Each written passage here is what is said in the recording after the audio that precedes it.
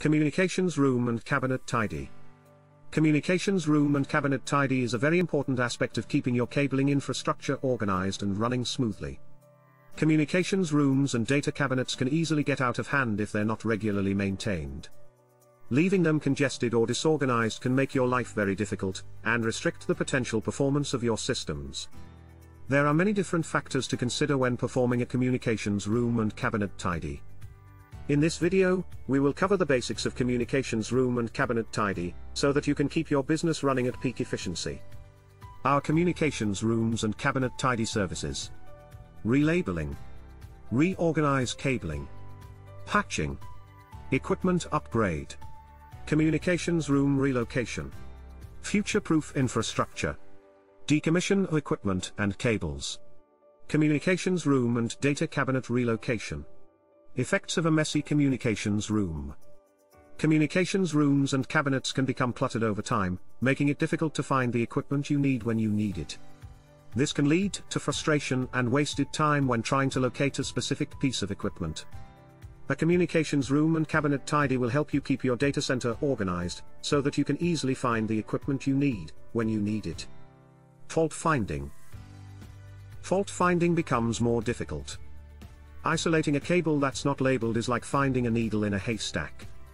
This can lead to frustration and wasted time when trying to locate a specific fault. Fire hazard.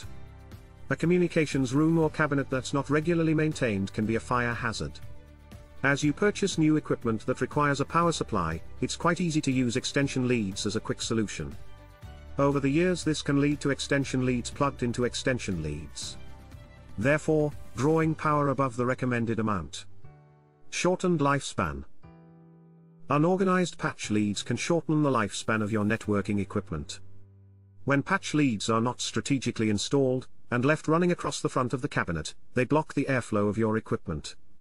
As a result, the overheating shortens the lifespan of the equipment. Linked networks. For buildings with separate networks, such as schools or colleges, there's a risk that one stray cable can link two separate networks, therefore allowing full access. For instance, one of our previous clients, a school, the pupils' network and admin became linked in error. As a result, the students had full access to all files, folders, and unrestricted internet use. Communications room tidy summary. There are a few different ways to perform a communications room and cabinet tidy. One way is to physically remove all of the equipment from the communications room and cabinet, and then sort through it. This can be a time-consuming process, but it will allow you to see all of the equipment that is in the communications room and cabinet, and determine what needs to be kept, and what can be removed.